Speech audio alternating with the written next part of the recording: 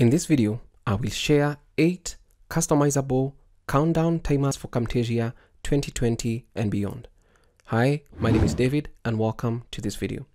This video has been inspired by Christy's video where he created dynamic counters, timers and countdowns in Camtasia 2021 using the different options that are available.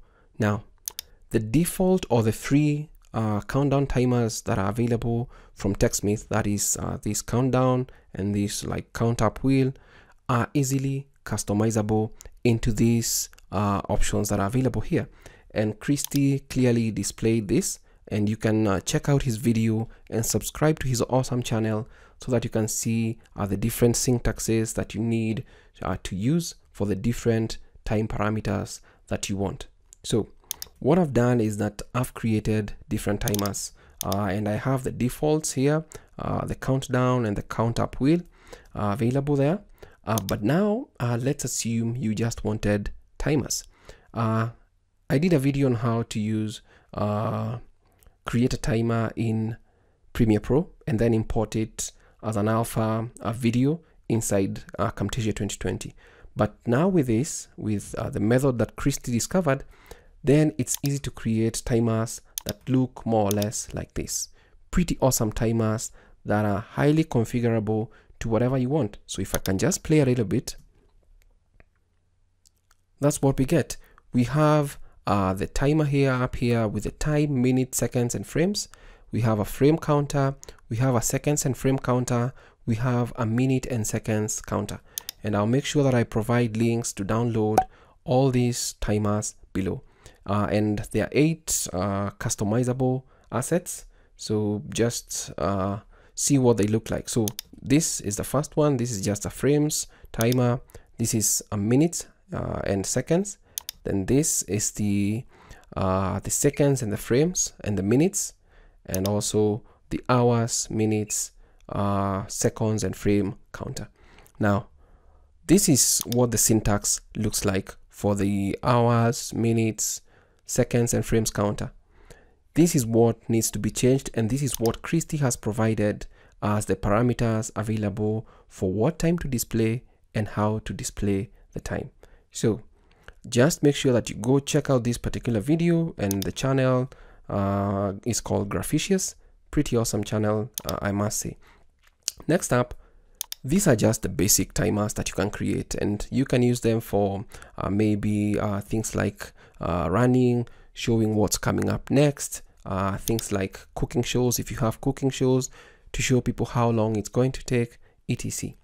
You can customize these timers using backgrounds. For example, here are a couple of timers with backgrounds, and I'll provide these ones and these ones separately so that you can download them with the backgrounds and you can change. Now the backgrounds are not anything new.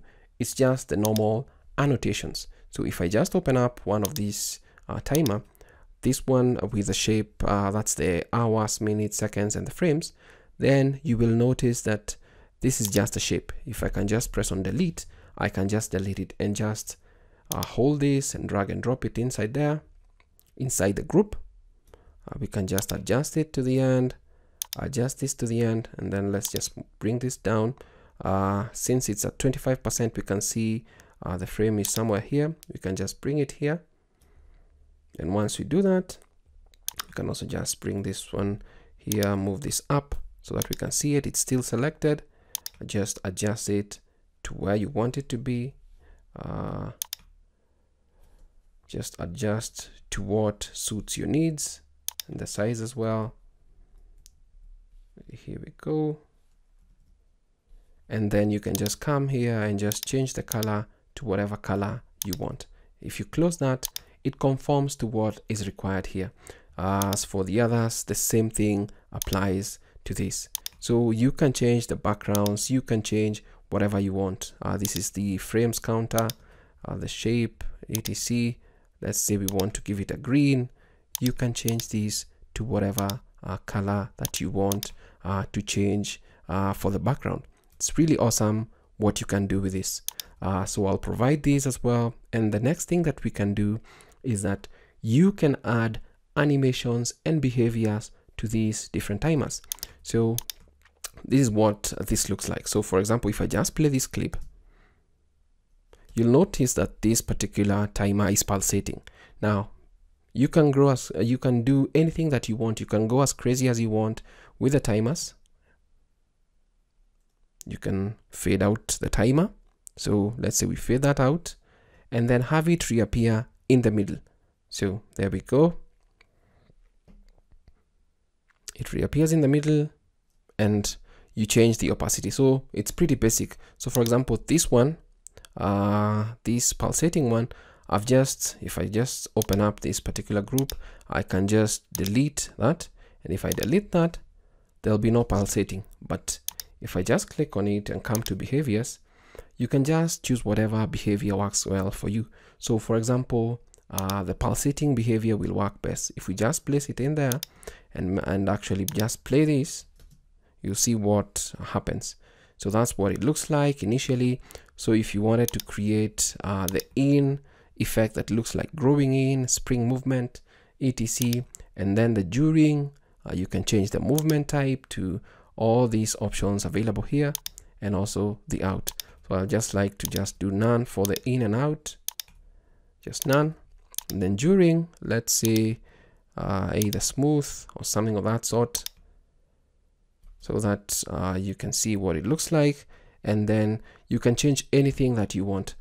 Next up, you can also add your own, for example, soundtracks to animate this time better and give a better reflection of what you're working on. It's really awesome to do that. As for these particular animations, for example, this is just the basic animations. So if I can just delete the animations, just delete. So our timer is still at the top, but let's say we wanted to fade it out. We can just come to animations and then just hit full opacity. Just come to this, fade it out. So it begins, it comes in, fades out. Let's say we just want to restore. We just place that back. Since it's faded out, you just restore. But this will mostly work best for a timer that is progressing forward. For example, a minute and a seconds timer, so that you keep your viewers engaged. So you can use these animations for different opacities, etc. You can even move the timer from above to below. For example, if you just do a custom, and then let's say you just put this in here, in between this, and we just double click here, you can move this to whatever you want. Sorry about that. Control Z, and then just grab this particular timer, and let's say we move it somewhere there. So once it comes back in,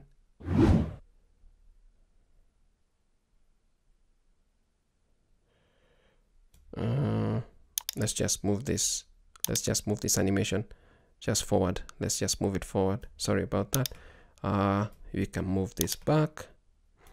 Let's say it moves like that. It fades out and then fades in, and then if you wanted to have a movement of sorts, if we play that, then it's going to actually move to where you need it to be. So you can do anything you want with these different timers. And once you edit a timer to your own liking, then you can add it to your asset library. So for example, let's say you like this particular one.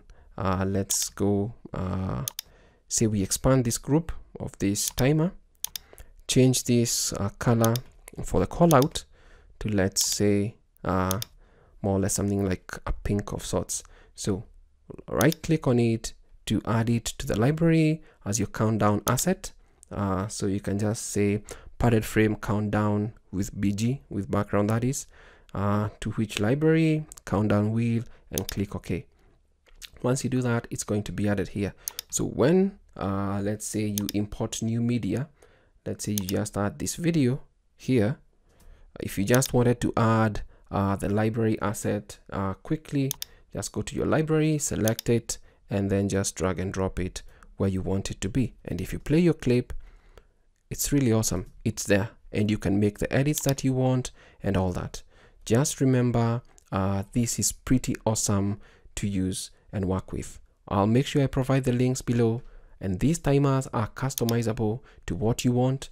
Go out there and try out any effect that you want to achieve with them, and see if you can create your own custom timers for other people to use and share. Thanks for watching this video. My name is David. Until next time, stay safe and never stop learning. Thank you for watching.